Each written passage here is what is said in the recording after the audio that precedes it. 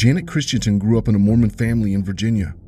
In 1998, she met Raven Abaroa, who was also a Mormon. They met at Southern Virginia University, where she played soccer. He was a fellow soccer player who instantly swept her off her feet. In August of 2000, after 2 years together, Janet and Raven married at the Mormon Temple in Washington, D.C. They then settled in southeastern Virginia. Her friends and family thought that the life for the newlywed couple was perfect. Soon after their wedding, a job opportunity took the couple to Durham, North Carolina. Both of them took positions at a sporting goods company. Not long after that, Raven told Janet he wanted out of the marriage. He told her that he had been cheating on her with several different people. Before they separated, Janet learned that she was pregnant. Janet did not want to raise the baby as a single mother, so the couple tried to make things work. To friends and family of Janet, it seemed like it was working when they welcomed their son Caden on October 17, 2004. Raven told Janet that he would no longer cheat on her, that she was the only one for him, and that he would make it work. Just when it seemed things were getting better, their marriage suffered yet another blow. Raven was caught stealing from the sports apparel company where they both worked in December of 2004. He eventually pleaded guilty to 5 charges of embezzlement, but avoided serving any jail time. Janet was mortified and resigned from her job. This now meant that on top of all the other problems, they also now had financial problems. On the evening of April 26, 2005, Raven called 911. He told them that Janet was not alive anymore and she had been shot. According to him, he left the house at 8 p.m. to go play soccer with his friends. He said that Janet was getting ready for bed then.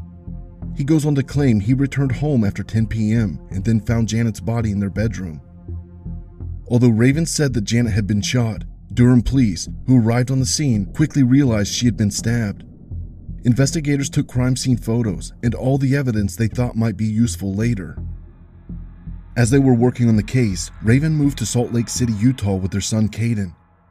There, he met Vanessa Pond. She was a single mother whose daughter was in the same daycare program as Caden. They soon started dating. Raven mentioned to her that his wife passed away, but did not elaborate. After moving in with him, Vanessa decided to go online to find out more about what happened to Janet. After seeing that someone took Janet's life, she questioned Raven. He had an answer for every question she had, and she believed he was innocent. In the summer of 2008, 3 years after Janet's life was taken, Vanessa and Raven got married in the backyard of her parents' home. When Janet's sisters learned of this, they decided to reach out to Vanessa to warn her that they believed Raven was responsible for what happened to Janet. After Vanessa was informed by Janet's sisters of their suspicion, she again questioned Raven. This time he began acting in ways she did not understand. According to Vanessa, he could say the most horrible things, and then moments later he would apologize. The outburst then became physical. One day he grabbed Vanessa and threw her against the wall and she fell. Raven tried to convince her that she merely tripped. Just 4 months into their marriage, Vanessa feared for her safety. The couple separated and the marriage was annulled. She went public in 2009, saying that she also believed Raven took Janet's life back in 2005. Also, in 2009, Durham Police Detective Charles Soule was assigned to Janet's case. He looked at Raven's initial statements and found that they were contradictory. Then, as he was reviewing the crime scene photos, something stuck out to him as odd. He noticed the contact case on the counter with the top off. This indicated that the contacts were probably not in there. This would be contrary to her going to bed, or as Raven said, in the bed going to sleep. When police interviewed Janet's family and friends, they said that Janet was consistent with removing her contacts before going to sleep. Charles Soule found this detail to be suspicious. Charles also found it strange that there was no disturbance in their bedroom. A stabbing is usually violent with a struggle. Raven was arrested on February 1, 2010, and was charged with taking Janet's life. Then, in July of 2010, Janet Abaroa's body was exhumed so that the authorities could determine if she had been wearing contacts when she was buried. Dr. Charles Zwirling examined the remains. He was able to remove fragments of contact lenses from Janet's eyes. Dr. Zwirling then conducted lots of tests using sets of pig eyes and contacts to prove that the contacts he found on Janet's eyes were ones she wore before her life was taken, and were not ones that would have been placed on her eyes for some reason at the funeral home. Raven Abaroa's trial began in 2013. Prosecutors presented him as a controlling husband. Vanessa also testified against him and talked about his aggression on the soccer field and how his aggression turned on her. In May of 2013, the jury failed to reach a verdict. 11 people said he was guilty, but one person believed Raven to be innocent. The judge declared a mistrial. Then, before Raven's second trial could start in March of 2014, Raven decided to enter a plea deal for voluntary manslaughter. A judge sentenced him to a pitiful 95 months to 123 months in jail. He was granted credit for the 4 years he had spent behind bars before and during the trial, which was applied as time served. Raven did not testify at his trial, but he spoke in court after being sentenced. "I would just like to state that I didn't receive a fair trial the first time. I don't think I'd receive a fair trial a second time. I don't think it's worth risking the possibility of spending the rest of my life in prison for something I didn't do. I take this plea deal to ensure that doesn't happen, and that's the only reason." Raven was released from prison on Christmas Day in 2017. Serving less than 3 years, he now lives in Utah. Janet's brother Mark Christensen had this to say about his sister. "The world should remember Janet as an amazing person. Somebody who was kind, someone who was loving, someone who would just show you how to be a better person, someone who can make you laugh, someone that can make you happy." The bodies of 3 women were found floating in Tampa Bay, Florida on June 4, 1989. The first body was found when several people on board a sailboat crossing under the Sunshine Skyway saw an object in the water. The second body was seen floating on the pier in St. Petersburg, 2 miles north of the first. While the Coast Guard were recovering the second body, a call about a third body was received. The body was seen floating 200 yards to the east of the second body. All 3 females were found floating face down, bound with a rope around the neck. Autopsies showed that all 3 victims had water in their lungs. This proved that they had been thrown into the water while still alive. They were identified as 36-year-old Joan Rogers and her 2 daughters, 17-year-old Michelle and 14-year-old Christe. It was determined that all 3 of them were assaulted as well. Investigators decided to create a timeline of events leading up to their bodies being found. On May 26, 1989, Joan, Michelle, and Christe left their family farm in Wilshire, Ohio for a vacation in Florida. It was the first time they had left their home state. They stayed in Orlando, Florida for a few days.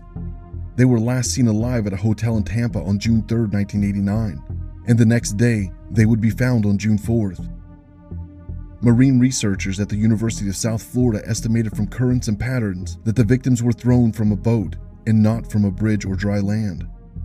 Joan's car, a 1984 Oldsmobile Calais with Ohio license plate, was found at the boat dock by the Courtney Campbell Causeway. Inside the car, investigators found notes written by a man on a brochure. The man wrote down directions and a description to his boat to Joan. So far, investigators knew roughly when the crime took place and that the person responsible owned a boat. Local police decided to post images of the note on billboards in the Tampa Bay area. They were hoping someone would recognize the man's handwriting. They tried their best to catch the man, as they believed he was planning his next attack. Fortunately, their efforts paid off. Someone called police saying their former neighbor's handwriting looked exactly the same as the handwriting on the note. They had a copy of a work order their former neighbor had written. Through handwriting analysis, the 2 samples were matched conclusively. The man whose handwriting it was is Oba Chandler. A palm print found on the brochure was also matched to Chandler. He had sold his boat and left town with his family soon after the billboards appeared. Chandler was found in Daytona Beach and he was taken into custody. Chandler was born on October 11, 1946 in Cincinnati, Ohio. When he was 10 years old, his father took his own life. At the funeral, Chandler reportedly jumped into his father's open grave. When he was 14 years old, he began stealing cars and was arrested 20 times as a juvenile. As an adult, he was charged with a variety of crimes, including possession of counterfeit money, loitering, burglary, kidnapping, and armed robbery. Later on in life, Chandler found work as an unlicensed aluminum siding contractor. At his trial, Chandler said he met Joan, Michelle, and Christe Rogers and gave them directions, but he never saw them again. Chandler admitted that he had been in Tampa Bay that evening. The police had evidence that telephone calls were made from his boat around the same time. Chandler's daughter testified that her father had talked about ending the lives of 3 women and that he was afraid of returning to Tampa Bay. On November 4th, 1994, Chandler was found guilty. It was decided that he has to pay for the crime with his life. Chandler awaited execution of his sentence at the Union Correctional Institution. On November 15, 2011, Chandler was executed at the Florida State Prison in Rayford. Investigators always believed Chandler was responsible for a lot more crimes. You do not just commit such a heinous crime and then be done. On February 25, 2014, investigators revealed that DNA evidence identified Chandler as the man responsible for taking the lives of Evelise Barrios Begaries in Cold Springs, Florida on November 27, 1990. Evelise was a 20-year-old newlywed who was last seen at Sawgrass Mills Mall, where she worked at a sporting goods store. When she did not return home, her husband went to the mall and found her car, a 1985 Ford Tempo with the tires slashed. It is believed that Chandler, after watching the victim for 2 days slash the tires, arrived in the guise of a helpful stranger and offered to help. 3 hours after she was reported missing, her body was found under a residential mailbox in a local neighborhood by 2 men returning from a fishing trip. Investigators are still working to see if Chandler had involvement in any other cold cases.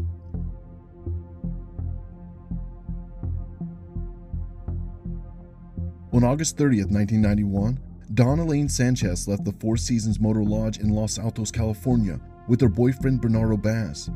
This would be the last time anyone saw Dawn alive. She was reported missing by her family in October of 1991. A witness came forward. He told investigators that he drove with Dawn and Bernardo to a junkyard in Sunnydale, California. There, Dawn and Bernardo got into an argument that ended with Bernardo fatally shooting Dawn and fleeing the scene. The man refused to testify against Bernardo, so investigators had to try and find more evidence. Bernardo's sister claimed that she sold the car the couple drove.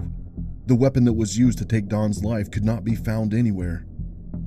Investigators searched Bernardo's home with cadaver dogs. The dogs smelled human remains inside a closet.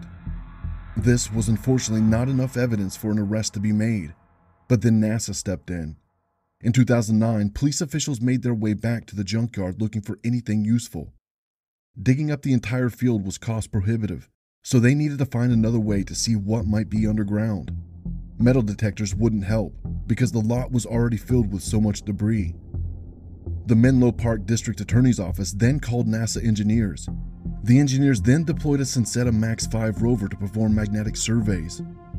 The rover is an autonomous ground vehicle. It is designed for Earth science missions to map ground magnetic data and survey points of geological interest underground. The rover did a detailed sweep of what lay beneath the old junkyard, looking specifically for old car parts and possibly the remains of Don Sanchez.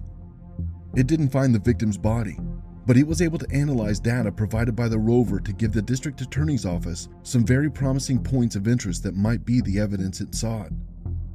Once the points detailed by the rover were excavated, it did indeed reveal old buried car parts that belonged to a 1979 Pontiac Grand Prix that once belonged to Bernardo Bass. Once tested, they revealed that Bass took the victim's body into his car and possibly held her in a closet at his home near the junkyard for some time.